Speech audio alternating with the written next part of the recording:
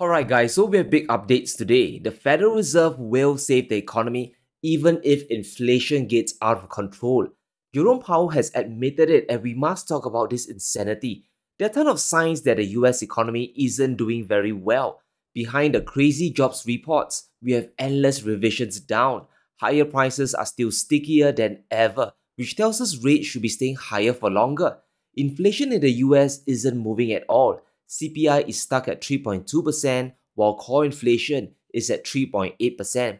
That's almost double the Fed's target of 2%. Consumers are still paying more for less, they are getting financially clobbered. Ask anyone and they'll tell you real wages just aren't keeping up. The numbers show 4% inflation, but in reality, it feels like double. And when was the last time you enjoyed a wage hike in real terms? The housing situation is just as bad. Home sales have collapsed by 19% last year, bringing it down to the lowest levels in 30 years. People aren't selling their homes because the mortgage rate is still extremely high. Mortgages are still at 7% today. That's more than double the rate since 2021. Those that have to refinance are screwed, and buying a new house today is crazy. And that's why rents aren't coming down and people are getting squeezed even further. Consumers and business delinquencies are going up because there simply isn't enough money to go around. And if you throw in other disasters like commercial real estate, you know the Fed has to cut interest rates sooner or later, and it's obvious that Bidenomics has failed. As a result, the Fed is struggling between fighting inflation and saving the economy. During the recent Fed meeting, the FOMC showed their hand. There should be 3 rate cuts coming this year, and it's going to bring interest rates down to 4.75%. The Fed knows that inflation isn't going away, so they are tiptoeing around the issue. We aren't going back to 2% anytime soon. They will likely revise the neutral rate higher because they have no choice. It is important we understand this struggle. The Fed isn't cutting interest rates because the economy is so strong. They are cutting because the economy is fundamentally weak. And this is where we need to step back from the narrative Biden is trying to sell us. Almost every time the Fed cuts rates, it heralds the start of a recession. And those are the grey bars you see here. It happened back in 2020, 2008, and of course, the 1980s after Volcker cut rates down to earth. And this should really freak us out. Because if the economy is so robust today, the Fed should be staying at 5.5% forever. The fact that they can't means Powell will be cutting into weakness. And it's not just me saying this. A group of leading economists, including 3 Fed officials, wrote a shocking report. And it paints a bleak picture of what's to come when the Fed starts slashing rates. There's no post-1950 precedent for a sizable central bank-induced disinflation that does not entail substantial economic sacrifice or recession. And let me translate that for you. It's a lot of words. When the Fed cuts rates, history tells us there will be either massive unemployment or an economic recession. In essence, the report tells us there's no escape. Pain is coming. And this is coming from the brightest minds across the US, from the private and public sectors, including people from the Federal Reserve. But what's shocking is Powell's latest admission that supporting the US economy is the #1 priority, not fighting inflation, but keeping the economy propped up so that Joe Biden looks rather good in November. Fed's Powell ready to support job market, even if it means lingering inflation. If the economy suddenly weakens, Powell is going to save America at the cost of inflation. Now, this is terrible news, and it tells us that the Fed isn't serious about fighting inflation at all.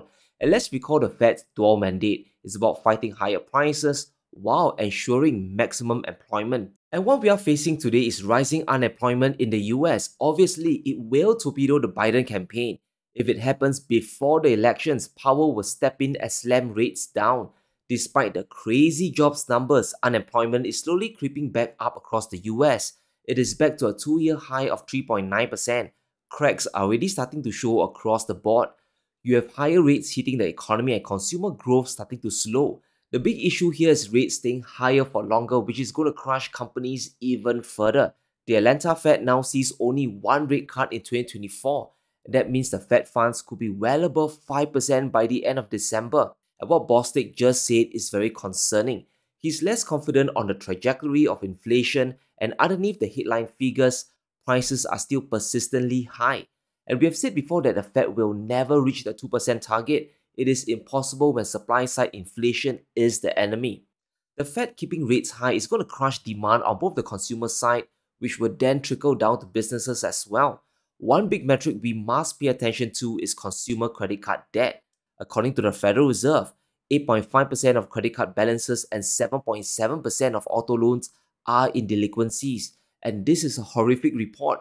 Consumers just don't have the money to pay their bills and they are on the run.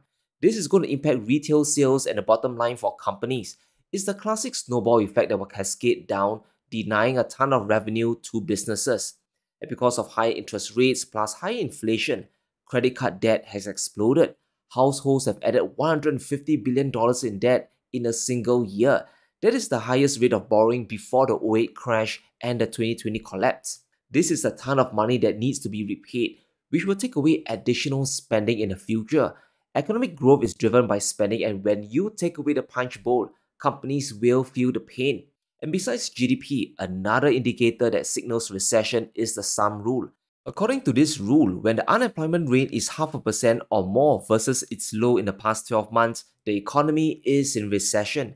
Unemployment has rebounded up to 3.9%, and if it continues to stay there or goes higher, the economy will be in trouble.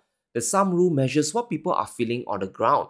As fiscal spending stays high, it kind of clouds the GDP figures, so the rule helps to give us a clearer picture of the economy. And things aren't looking good. 20 states in the US are flashing warning signs. They have triggered the sum rule, which indicates a recession. So 40% of the US is in recession from unemployment alone. If this figure continues to hit higher and higher, Powell might aggressively cut rates to rescue the economy. So it's very important to understand the risk of what rate cuts will mean this time. 1 to 3 rate cuts is the Fed's expectation. That's the flight path. But if unemployment hits higher, the Fed will deviate. Powell already said that he would. The Fed won't wait for inflation to hit 2%, which is very scary. They will slam on the brakes there and then. And this means we could have a big correction down while inflation stays high. And because rates will suddenly collapse fast when the Fed steps in, a ton of money in short-term bonds could move out in a hurry. There's over $6 trillion stuck in money market funds. That's liquidity hiding in bonds paying out 5.5%. People are putting their money there because the return is incredibly high for zero risk.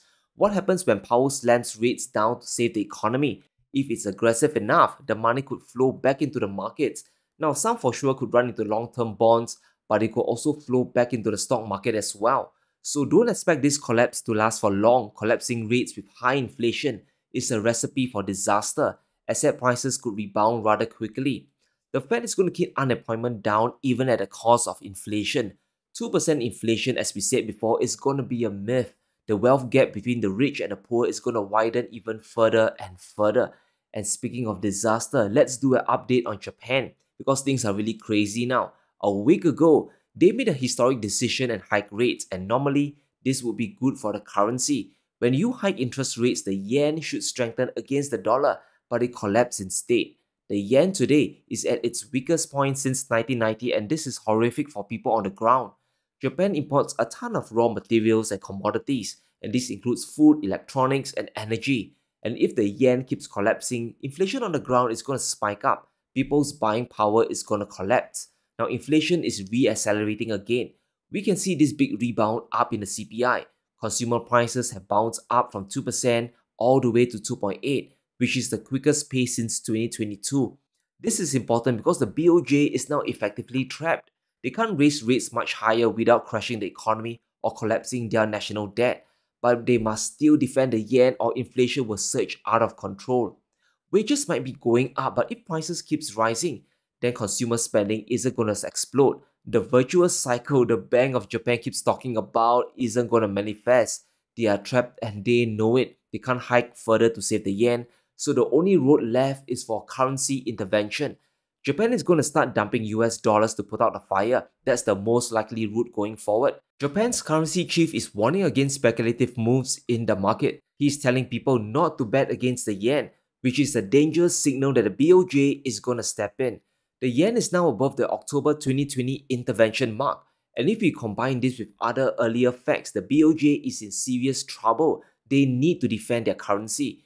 The Fed isn't going to cut rates unless the US economy collapses or unemployment shoots up. We know that. It's going to hover around 1 to 3 cuts at the most. This leaves the interest rate differential between the US and Japan still ridiculously high.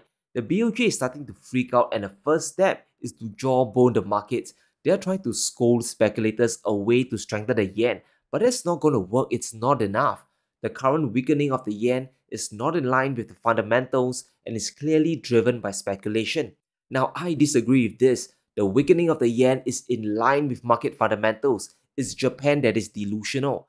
But the next sentence is extremely dangerous. We will take appropriate action against excessive fluctuations without ruling out any options. In other words, a currency intervention is coming if the yen keeps collapsing. And it's important to take this seriously. Japan's planning to dump a ton of US dollars to protect the yen. So if you're speculating for the yen to crash even further, you might want to be very careful about this bet. The yen is now at intervention levels. The currency has collapsed well above 150 to the dollar. Back in September and October 2022, the Bank of Japan sold a ton of dollars to prop up the yen. In one single day, they dumped $4 billion to strengthen their local currency. Now, in the long term, it didn't help to save the yen from collapse. It still weakened all the way back up to current levels, back above 150 again. But speculators got slaughtered in the short term. The yen strengthened by over 10%, which is enough to wipe traders out, especially if you are trading on leverage. The magnitude of this dump could be enormous now. Back in October 2022, Japan spent a record $43 billion to save the yen. They sold a ton of dollars in the market to buy up their local currency. And this could very well happen again, except Japan needs even more money to support the yen. There are a lot of investors betting against the Japanese yen. They are hoping for it to collapse even further. The amount of short bets have hit nearly 80,000 contracts. That's the same level as November 2022 levels just before the yen strengthened. A ton of speculators got destroyed in the following months. So if you're thinking of shorting the yen, the risk to reward ratio just isn't there. The BOJ can't wait for the Fed to cut rates. If Powell just cuts 1, 2 or 3 times, it won't change a thing for the Japanese yen.